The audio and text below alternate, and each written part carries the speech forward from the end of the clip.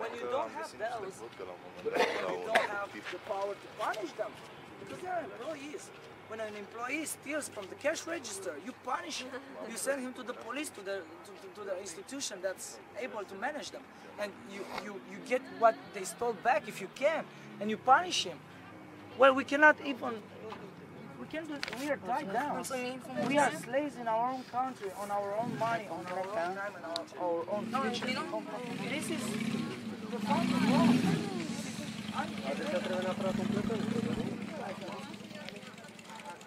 Iată, noi faci pe noi cu semnarea pentru petiție, pentru gazele de șist, să salvăm Vama Veche. Mulțumim! Spuneți-mi din ce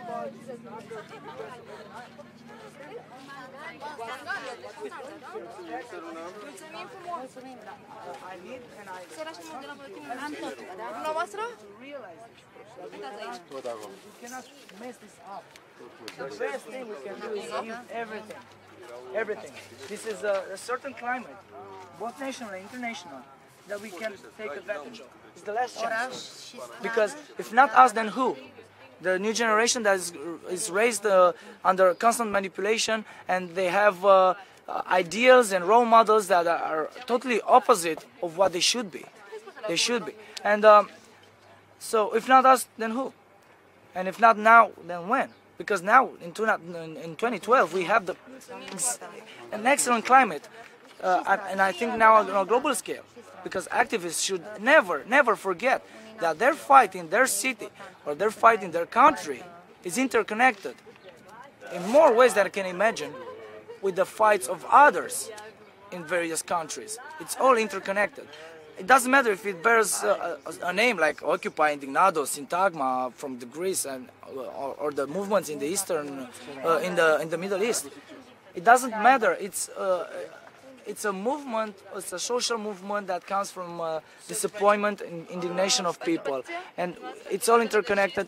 And we must not forget that if we fail here, we will not fail 100%, because if the world around our country, if they evolve, if they change things, this wave of changes will get Romania too, like a leaf on a wave. Because you cannot have a relic of the old in the middle of new things.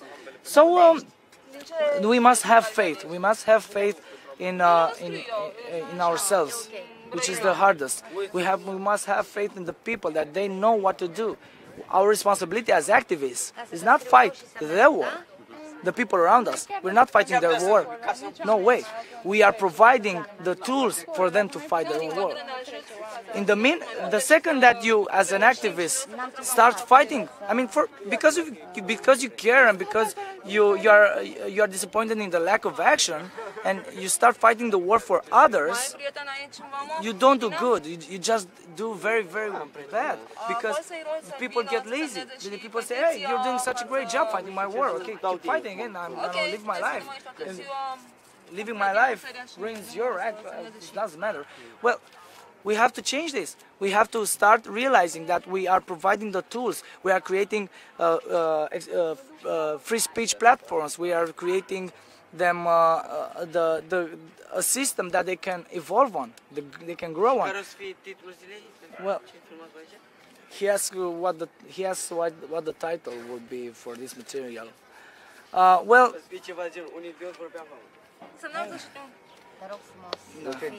Well, okay. Welcome to Romania. So we have to realize that I'm not fighting his war. For example, he just called me an idiot. He doesn't know a word I'm saying, but I'm not. Okay, I'm disappointed, yes, and I'm indignated by this. But I know that I'm not fighting his war. I'm gonna provide him the tools, and then it's gonna come very easy for him to make a change inside him. because it's hard for a plant to grow when it doesn't have something to grow on. The system has deprived the society with any basis for growth. The people don't have institutions that can help them learn how to be free, how to evolve, how to gather. We don't have laws that help us. So the Constitution was made to help the people.